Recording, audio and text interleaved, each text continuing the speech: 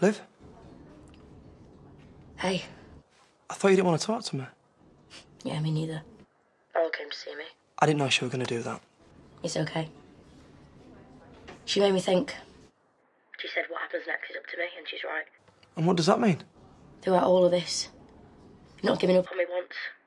And I think it's about time I did the same. I can't give in. Not to drink, not to Mina or anything. And I shouldn't have said what I said about my dad.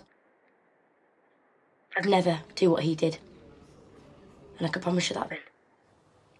I was so worried, Liv. I didn't know what else to say to help you. I'm sorry. Oh, it's okay. I'm just glad to hear you say all that. You know I'm always here for you, right?